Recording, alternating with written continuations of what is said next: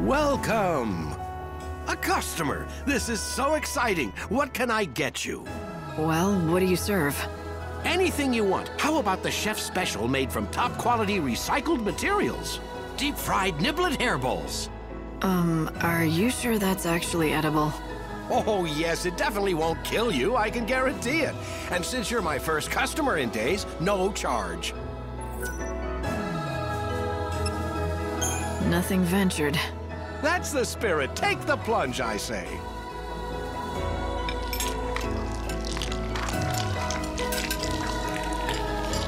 Well, does it make your taste buds sing? Are you transported to culinary heaven? This is... Too tart?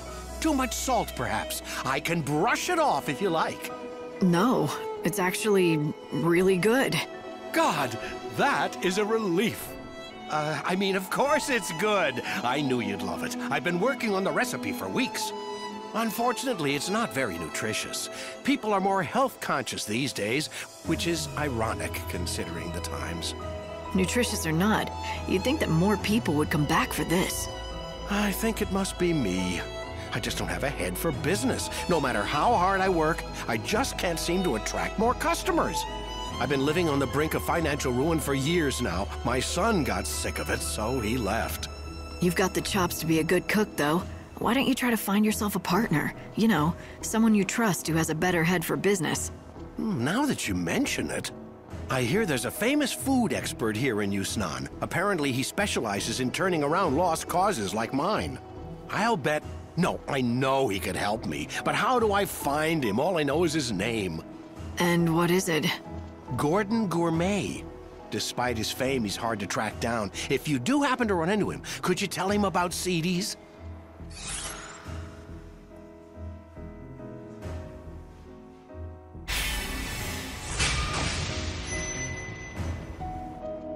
Gordon Gourmet. I'll remember it.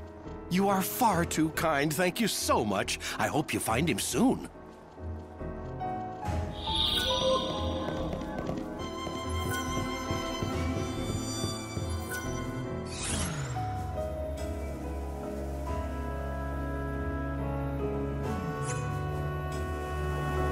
Tell me, are you the famous food expert? Possibly. I do boast a certain renown in culinary circles. It cannot be denied. I see. Seedy's restaurant, you say? I do hate to see a good restaurant go undiscovered by the dining public. So, will you help him out? I can take you right there. Oh no. Seedy's restaurant? I'm afraid you will have to find someone else. I'm sorry. I can't persuade you? Impossible. This city is overflowing with restaurants crying out for the deft helping hand of Gordon Gourmet. I'm run ragged trying to keep up. And, well, you see... Right, my rule. I have an ironclad policy. I cannot help an establishment unless the owner approaches me directly. You just made that up, didn't you? All right, can you do this for me? Just give me some advice now and I'll pass it along to the owner. You don't have to come to the restaurant at all. That sounds reasonable. I mean, I'd hate to see a restaurant serving fried niblet hairballs go under. Except, if I give advice, I need to make sure that it is communicated accurately, with total precision. And that means my messenger has to understand the instructions perfectly. Well, I guess that rules me out. I don't know the first thing about fine dining. Oh, you don't have to be a top chef, or even a garde-manger. All you need is a discerning palate. Practically anyone can acquire one with a little training. I'm not sure what you mean by a discerning palate, but I don't think I have one. Trust me when I say it can be found. In fact, a tour of the best establishments of the Glutton's quarters should do.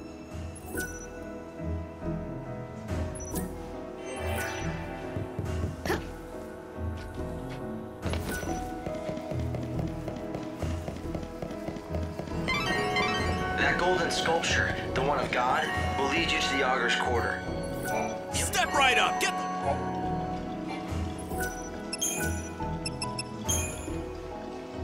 Our meat is shipped grilling and roasted, and we do that better. That was useful.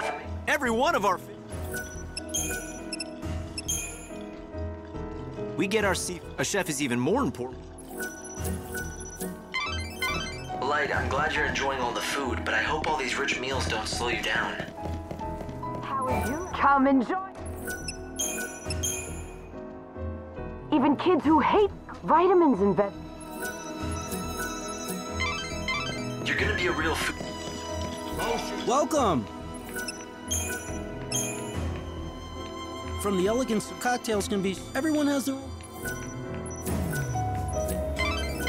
2 more places, Light, and you'll have managed to sample all the popular restaurants. Welcome.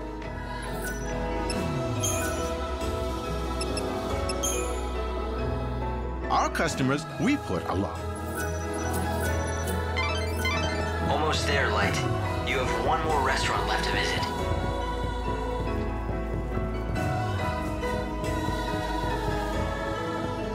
Here at the bank. Welcome.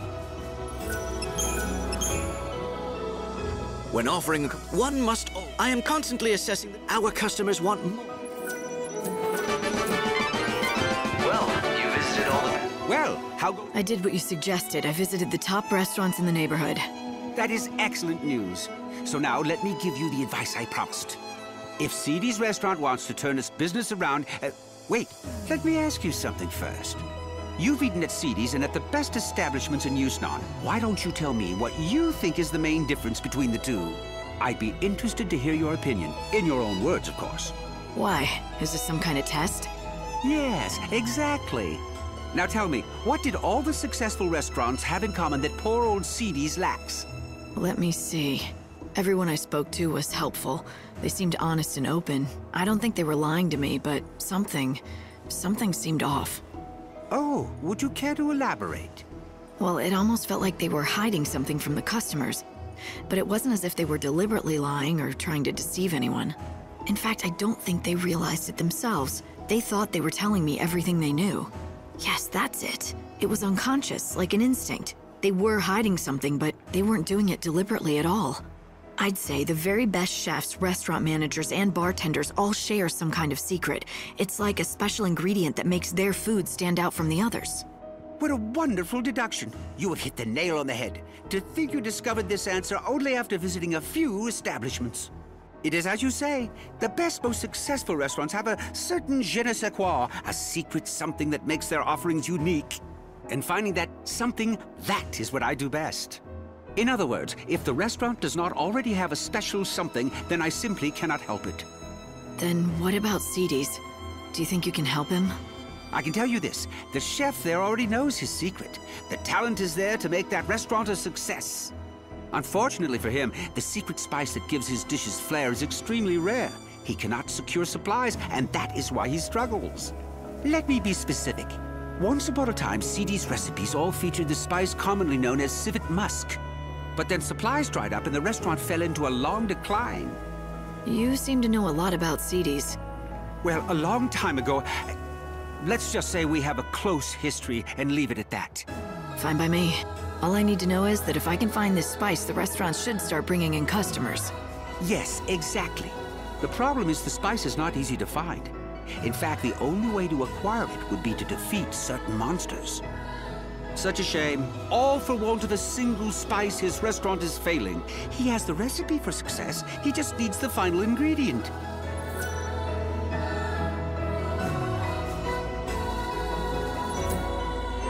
What do you say, Light? Do you feel like you've learned all there is to know? Listening to scraps of advice from chefs won't make me an expert. Besides, most of what they told me was common sense, and they didn't tell me anything I hadn't heard before.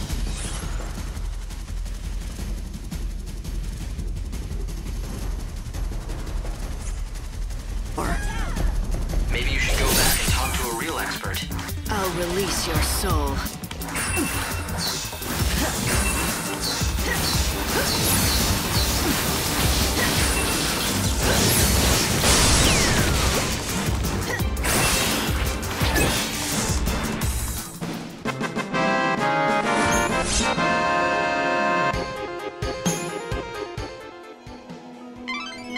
That's it, Light. You found some civet musk. You should head back to Gordon Gourmet and see what he advises you to do next. Ha! I'd recognize that fragrance anywhere. You found civet musk. Thank you indeed. It's very kind what you're doing. Seedy's is lucky to have you on its side. Why are you thanking me? If anyone should be grateful, it's me, and the owner of Seedy's for all of your helpful advice.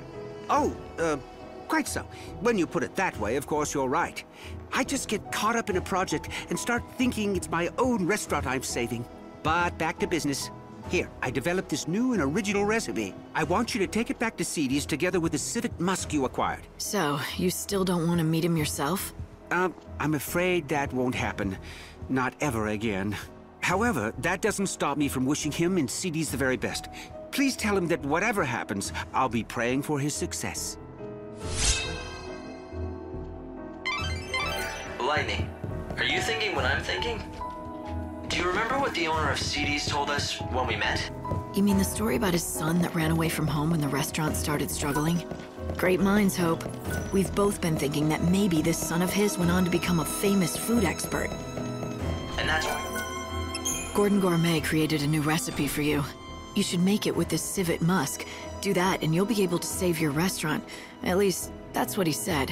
Why, thank you! This is wonderful! How can I ever repay you?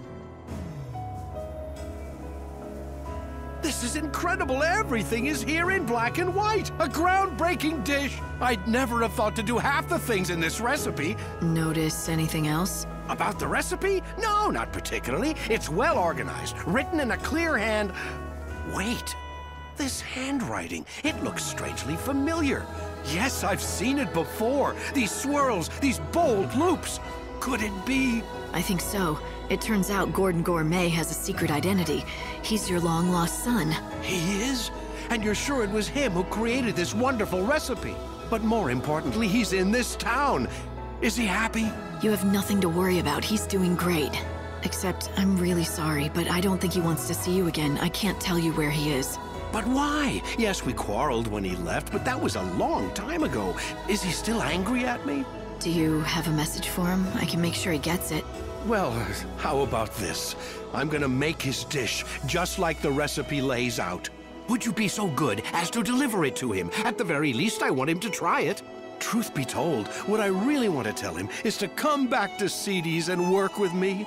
Perhaps if he knew that I still haven't lost my touch. Would that be enough to entice him back? I don't know. I don't think words alone will do it, but if he tries your dish and likes it, that might be enough for him.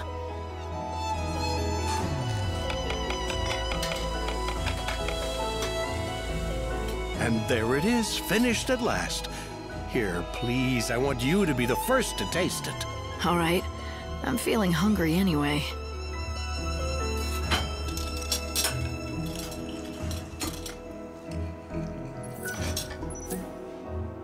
Wow, this might be the most delicious thing I've ever had in my entire life. Really, it's incredible. Why, thank you. Although all the credit must go to my son, it was his doing. Here, I've made enough for one more. I've asked you for many favors, but would you do this last thing for me? Sure. I'll take it to Gordon Gourmet. But he still clearly wants to help out. Let's take the civet musk and recipe to Seedy's.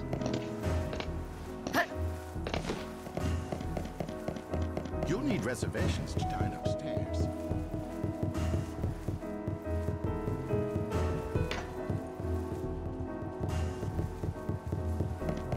Lord Snow, thank you for this wonderful meal. Oh, do I smell what I think I smell? I do, don't I? That must be my recipe. Yes, the owner at Seedy's insisted that I bring you a portion so you could taste it for yourself. I see. Well, then...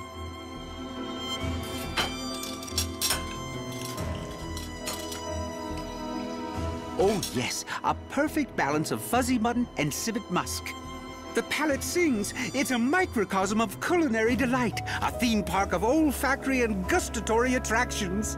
And if you think that's hyperbole, I've only just begun. This is even better than I imagined. I always knew he was a skilled chef, but this... So, why don't you go back there and help him out again in the kitchen? Go back? What do you mean? I've never... Oh, all right.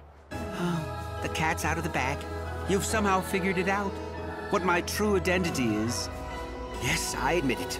I am indeed the son of the owner of Seedy's restaurant. It was a long time ago, but one day we quarreled, and I left the shop vowing never to return. We fought over cooking, you see.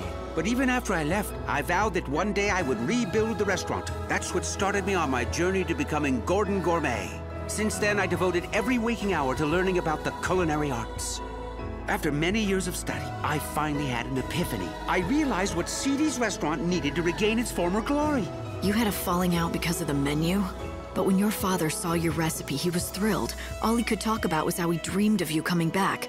So the two of you could run the restaurant together, just like old times. So he recognizes my ability. Oh, but it's too late. I can't go back now. The fact is, I abandoned him in the restaurant when times were tough. I'm ashamed of what I did. I can't face him again.